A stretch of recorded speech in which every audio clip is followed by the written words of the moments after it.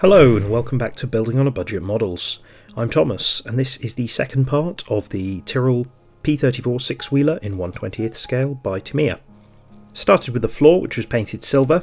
This opening here is for the battery should this contain a motor, as I explained in the last part of the video. However, obviously mine doesn't, so that's all cemented closed. Then a few things here that go onto the firewall. This part here needs to be clipped on really well. And there's a few other pieces. Some of these you could add wires to if you wanted to. I decided not to add super details to the engine. And then the roll cage goes on over the top. I removed some of the chrome from that to help it fix on with the poly cement. That glues onto the floor like so, and then you need the screw. I've got this little magnetic screwdriver, which is very useful. Now firstly you need to clip the engine in to the clip at the bottom. There, the screw fell out when I was doing that, so then I fit it in like so. Try to make sure it's as straight as possible. Then there's a few frame pieces which go on. I found that the opening here was too small, so I just used a little 1mm drill bit to open that up. Be very careful if you're doing anything like this.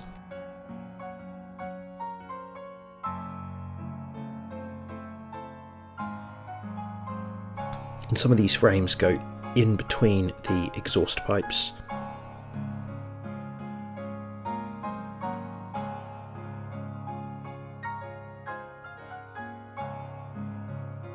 Pretty happy so far. Now I wanted to use these Tamiya seatbelts. These are seatbelt set A, which is for 70s and 80s cars. However, the seat as it comes doesn't have any openings for them. So before it was painted or primed or anything, I drilled holes for it. 6 holes, 2 on the shoulders, 2 around the hips and 2 for the in between the leg straps. I've then got this micro file with sort of a slight curve to one side and the other side being flat, and I opened up these holes. This took quite a bit of effort, which obviously a lot of it has been cut out here, but pretty pleased with how it looked in the end. When that was all done, it was then primed and painted just like all the other parts of the bodywork.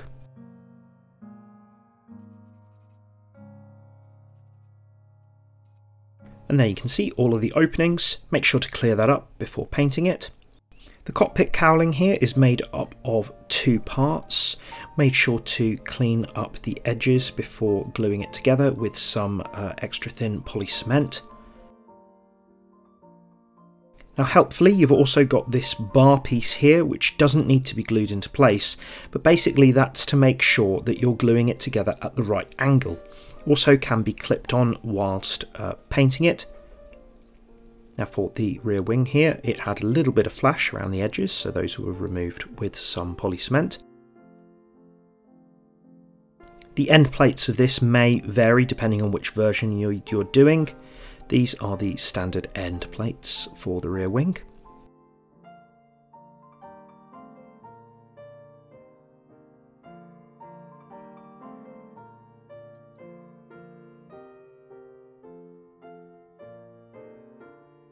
It's quite fiddly, so make sure you test fit before adding the glue. I left a little bit of the sprue on so that it gave me something to hold onto whilst I was painting it later on.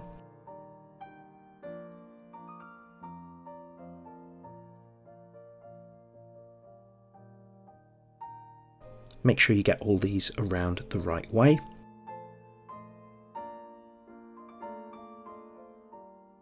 Some clips may be useful to secure this whilst it's curing.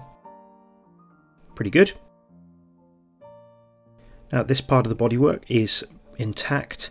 It's worth doing a little test fit beforehand just so you know where all the pieces go. You may also need to open up some of the holes for some of the bodywork. These replacement decals were from MSM Creations, purchased from modelworks.co.uk. There's a link to them in the description down below. They provide excellent customer service. The body was all primed in white and then painted in TS15 blue from Tamiya. Then once that had all cured, it was then time to apply the decals.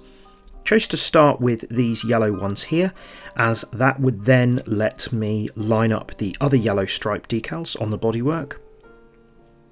Then went on to these ones on the side of the seat.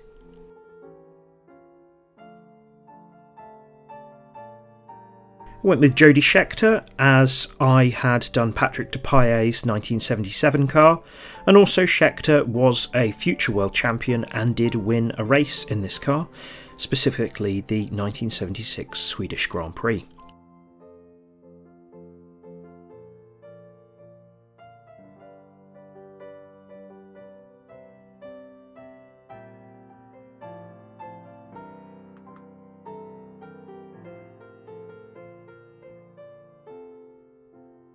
Tyrrell used numbers 3 and 4 for a very long time under the former F1 numbering rules.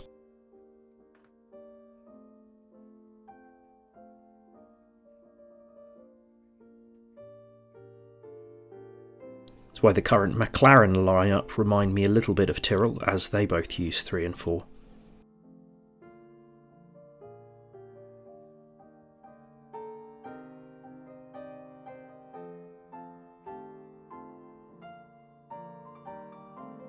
There's little Goodyear decals. Vast majority of the grid used Goodyear tyres in the 1970s. Some parts of the bodywork here will need to be painted aluminium or black. I'll do that later once this has all been clear coated. Now for the Goodyear decal that goes underneath this large elf decal, sometimes the little winged foot in the middle was present, and sometimes, as you can see here, it wasn't. I chose to cut it out as I wasn't happy with it going into the recess on the front aero, and felt that it would go on a lot smoother if I just missed out the centre of the logo. These decals came with the extra decals used in the Japanese Grand Prix of that year. However, the car used in Japan had different rear wing to this set, so I decided to go with the standard decals.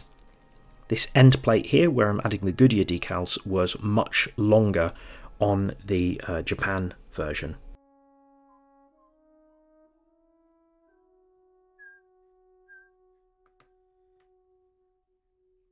It's a good idea to roll a wet cotton bud over it just to remove excess moisture from underneath. And as you can see here, I've got the cowling in place, and that means that I can line up the yellow stripes as best as possible.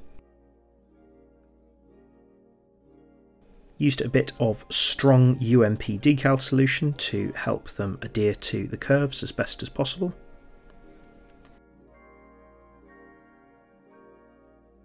It's useful that these yellow stripe decals are made up of two parts, as it reduces the likelihood of a crease in the corner of the bodywork.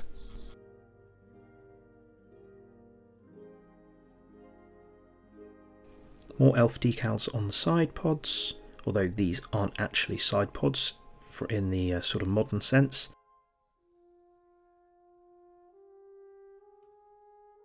And then number 3 again. I left the decals to cure for a couple of days and then gave the body 4 coats of clear gloss from Halfords, and then when I was happy with that, I then went on to do the seat belts, as you can see here. The adhesive seat belts will need to be cut out, and you've got pretty extensive instructions in here. However, I wouldn't be using the ends of the clips, as these would be able to go through the holes that I've made. The metal ruler was very useful here to get a nice straight edge down the side. Unfortunately, these aren't pre-cut.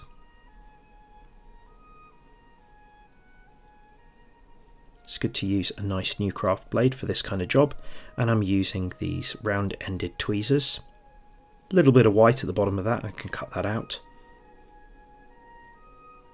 Fold that through one of the buckles.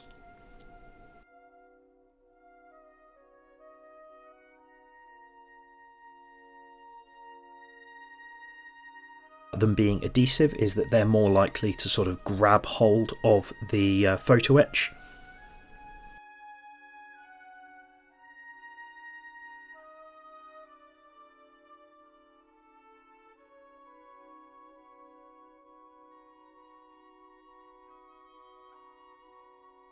So there's the shoulder belt, and then you've got the little buckle which goes on the end at the thinnest end.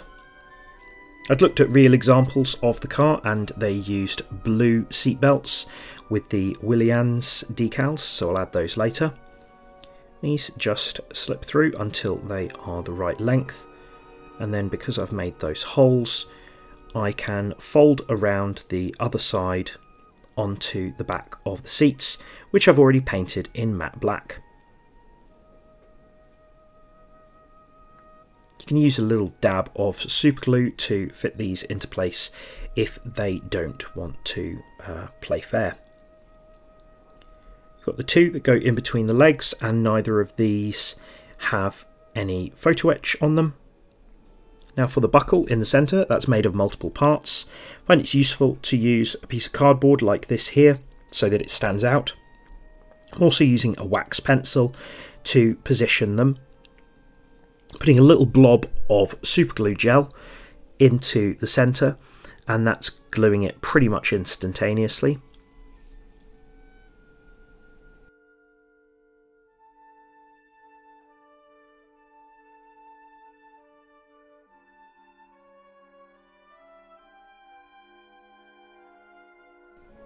And there's the final clip.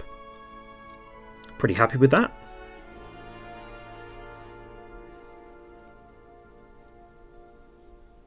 So then we've got the lap belts.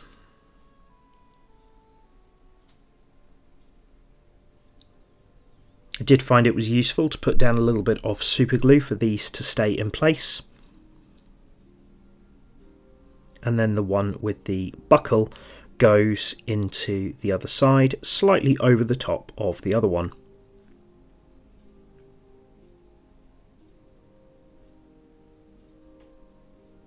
Pretty happy with that. Final touch is just to cut out the correct brand for your particular seat belts and fix those in place. Keep the spare ones as they may be useful for future builds.